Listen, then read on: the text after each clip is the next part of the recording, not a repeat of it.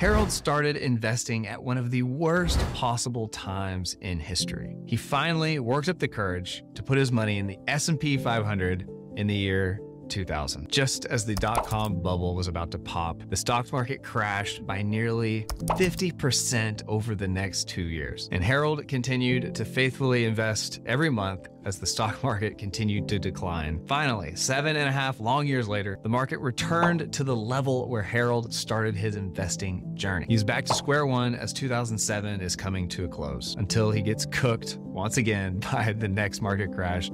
The financial crisis of 2008 sent stocks plummeting by over 50% this time, lower than they were before. But Harold would continue to invest every single month. And finally, in the year 2013, 13 years after Harold started his investing journey, the stock market returned once again to where Harold started. He's back to square one. Looking at this, most people would think that Harold would have absolutely been better off if he just stayed away from the stock market. He should have found a high-yield savings account yielding 5% and parked his money in there, and he would have absolutely been better off, right? I compiled the monthly prices of the S&P 500 and the dividends from the year 2000 to 2013, and I accounted for Harold investing $100 every month that whole time. After that 13 years, he had invested a total of roughly $16,000 into his investment account, but his account balance was $24,891. He had a gain of roughly 56%,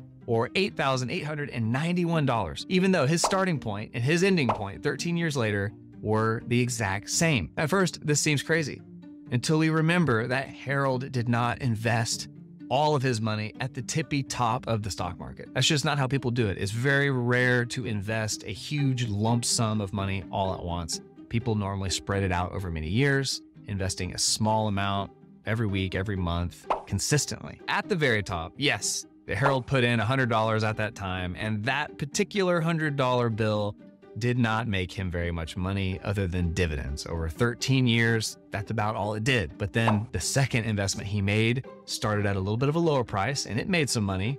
And the third investment made a little more still, and he invested all the way down to the bottom. And those investments at the bottom of the curve made Harold a lot of money, enough to make up for the fact that his investments at the top at a few key moments didn't make him very much. In reality, there were very few times that Harold actually invested at the very top of the market. Most of his investments did in fact make money. I can hear you asking, what if Harold found a 5% yielding savings account? How much would he have ended up with if he just put it in there and made 5% the whole time? Harold would have ended up with $22,775 with 5% yield the whole time. The stock market outperformed a constant 5% yield by over $2,000. On top of that, it gets worse because there's no such thing as a savings account that yields 5% indefinitely. In reality, the percent yield that a bank offers is related to the federal funds rate. Here is a great Reddit post where somebody cataloged their Ally savings account, the rates that they received over time, and compared them to the federal funds rate. You can see, yes, the yield does have a slight lag, but it follows the federal funds rate very closely. In this post, he does show that his minimum rate was 0.5%, even though the federal funds rate dropped much closer to 0%.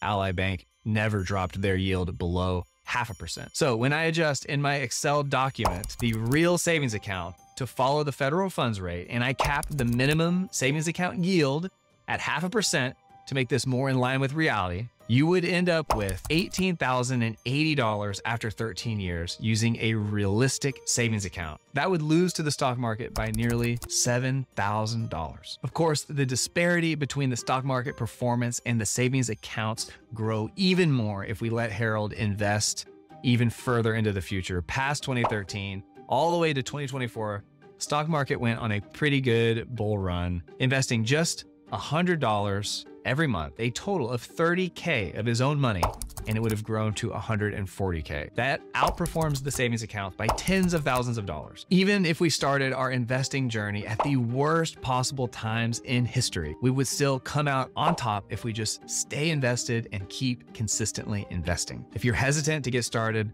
Just put $100 a month in the stock market. A little bit at consistent time intervals is a strategy known as dollar cost averaging. On the other hand, investing a lump sum of cash all at once, well, that can be quite scary. Check out this video where I go over a story where this strategy went absolutely horrible for somebody, losing hundreds of thousands of dollars overnight. And you can learn how to avoid that outcome yourself. Check it out. I'll catch you on the flip side.